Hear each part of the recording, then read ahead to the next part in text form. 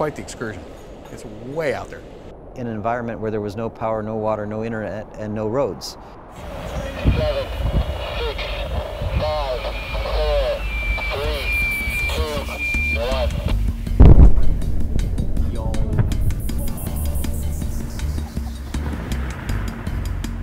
At Big Bar, it was more than just a rock slide. It was a slice of the cliff.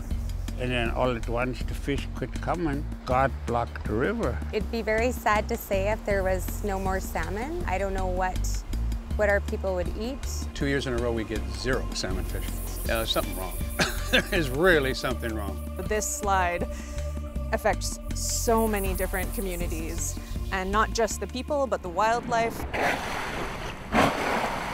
That's 2 years in a row of virtually 0 salmon getting by on populations that in some years would have been up in the millions. There was 22 million fish supposed to be coming up. If we can't harvest salmon, I don't know where we'll be. A few of us from DFO and engineers flew out to site and seen. We realized it was a significant issue. Big Bar, it was a disaster, still a disaster. This is a massive natural landslide that is threatening to wipe out an entire river's population if they don't get it right. It's the opportunity to help, and we don't have to talk about it anymore. How are we going to do this? Let's just do it. Because a cannon that fires fish through a tube and over a dam is absolutely incredible.